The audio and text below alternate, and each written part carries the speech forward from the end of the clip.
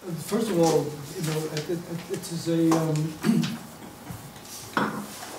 unique occasion, so I'm feeling slightly like I really shouldn't say more. I think there's enough to explore in what Dalibor and David have presented.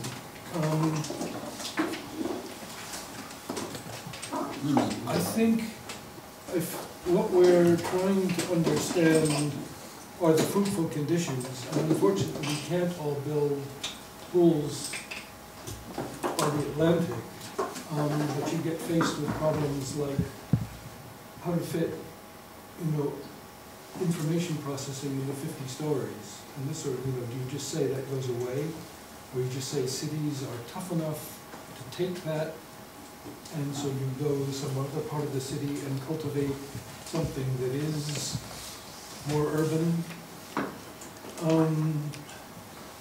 Do you, if cities, the historic centers have been, are mostly facades, except for very, very good rooms.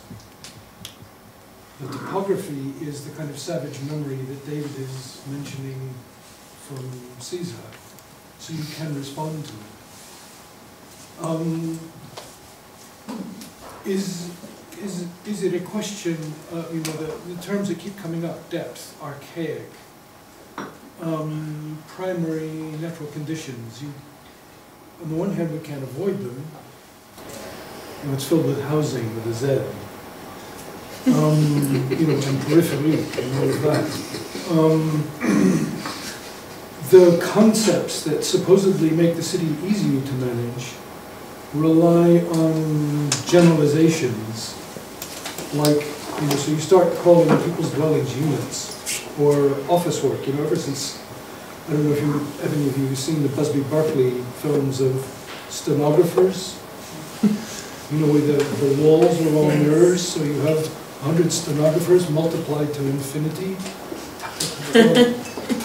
Mussolini had stenographers, the sound of typing, in his museum of fascist culture. You know, it was part of modernity. It's amazing how incoherent the world can be, and yet people seem to recognize what is true and what isn't. So there's definitely a resource to draw on. Whether you know, whether you could ever challenge that by pointing at that model of the city. Looks like Phil. Or would want to. Or, I mean, London is, you know, somehow absorbs that. And, you know, the people who work there don't go on holiday there. They go to places like La Tour. You know, it's like what really matters, it's the double world happens on weekends and on holidays. The rest of the world has kind of lived in a sort of suspension of demands and payment, you know, for which you're, the kind of, you know, everybody would agree that, I don't know, Rome is a beautiful city. My son doesn't think so, actually. So that's possible. But the fact that we, you know, live in this kind of world where, I mean, Latour called it hybrid in his book. We are never modern. He calls us we are always pre-Socratic.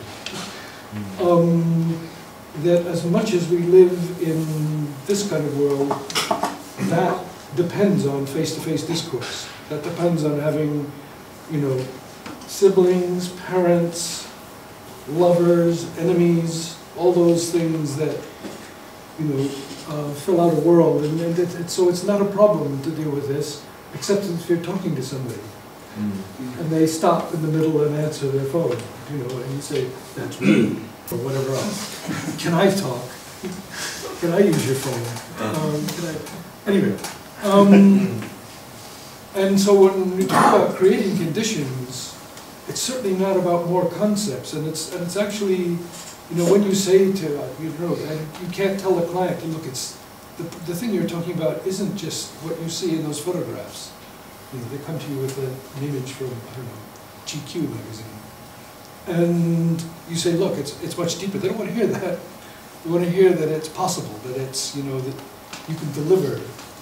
And, you know, if you get a long conversation, then perhaps they're bored or perhaps they're prepared, but they're fairly rare. So when you're talking about creating conditions, you're creating conditions through personal relations, through, you know, your buildings, obviously. It's very hard to say no when you've got kids to feed or whatever else. And you do the Nick Ray answer was always, somebody will do it worse than me. And you say to yourself, I'm not sure about that.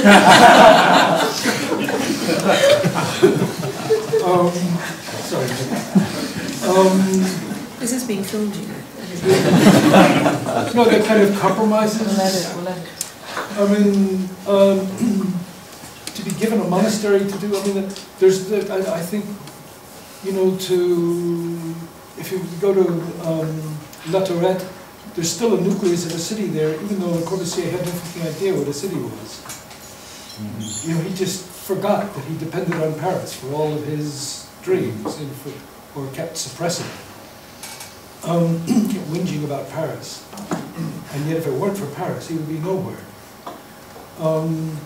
He'd quote Rabelais, and then it would become you know, on the other hand, you get into stuff the scale of a bit, and that's something that modernism has been very good at, generally. Middle-sized buildings. You can't do that as an architect. You can't, you know, you can't just sit down at your drawing board and do a city. It's something that has to be done politically, collaboratively, and so there's one of the big enemies in architecture schools has been top-down, meaning master planning. And everybody's idea of master planning is, of course, something like Albert Speer. You know, I want that there. And, you know, the German army says it makes sure that it happens, or the SS. But there's a lot of stuff that is, you know, to do it bottom up, incrementally, is obviously nuts. I mean, it's great that there are pop-ups. It's great that there are, you know, people making, you know, neighborhoods, but localism is obviously a kind of scam that allows the developer to do what he pleases.